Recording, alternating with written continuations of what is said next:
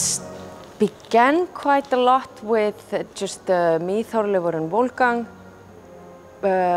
looking at the story and sort of thinking like, what is it telling us today? Because of course it was written quite a while ago, but it doesn't mean that you have to have the same worldview as he did back in the day. So we were just trying to approach this and sort of like, how is this relevant for us today? How can we tell this story so we can bring sort of our sense of the world into it?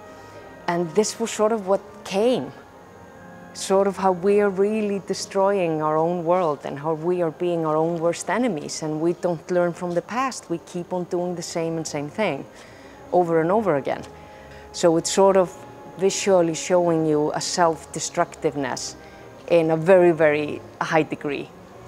So that was the reason that I wanted Andri to come along on this journey with me, because when you're working with something so big and it's quite new to approach it this way, you're limiting yourself artistically if you don't have all the tools that you could have. So that's why his input, both his knowledge on sustainability and his creative use of sustainability, has done a lot. Did you already work on these ones now, or?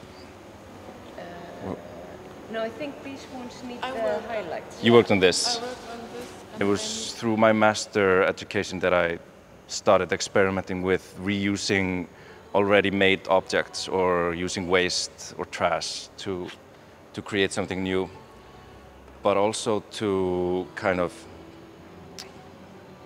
dive into the theoretical element of sustainability. Like, what is it other than just organizing our trash in the right bucket? Like, it has a lot of emotional value because it's so relevant to the world we live in today, because it reflects the state of how we treat everything. And not only just like the environment by being wasteful, it's also connected to a system that is inherently broken, and we need to be able to step back completely and see the cracks in the system to become more sustainable. We used a lot of scraps that are normally just like little bits that are thrown out. We used them a lot to get like a visual effect, for example, on the suits. Then we used maybe really old costumes that were torn and weren't very likely to be used in order to make all this sort of effects.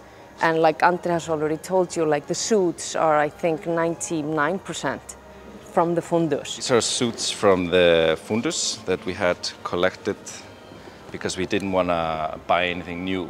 We would just rather collect old ones and work on that to kind of, be as less wasteful as we possibly can.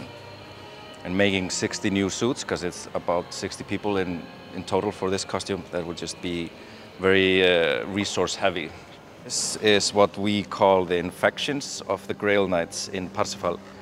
And because they are so over-consumed by themselves and their capitalistic consumption, they have become infected, and these infections are kind of like oozing out of their characters, kind of symbolizing the patriarchy maybe, or Western capitalism and masculinity. So we used old costumes and fabric scraps to kind of like establish like a foundation for some textile manipulation, and then we've been using heat or heat guns to melt other fabric scraps that we've kind of collected from the house to paint it and texturalize it over. You can see it a little bit here also. We like have the materials sewn into the wound, then we flip it on the other side, burn it, and then we place other materials in it and burn it again. And then it's been like a play with kind of like pushing it back inside, so it's also pushing the suit out and kind of creating this illusion that this is coming out of their bodies and through the suit, as like an infected wound or mold or fungi or something would do. All of it was innovated in this studio. We just came here with an open mind and some sort of direction about where we wanted to go, but there were just days where we were just like bringing out our inner child and playing around with textiles and tools and seeing yeah, what would happen? We limit ourselves by not buying new materials, but at the same time, that makes our imagination be able to run free. If you're going to apply the sort of method specifically to a big group like that, you just need to have more minds sort of working on it. It's too limited to be in your own little head.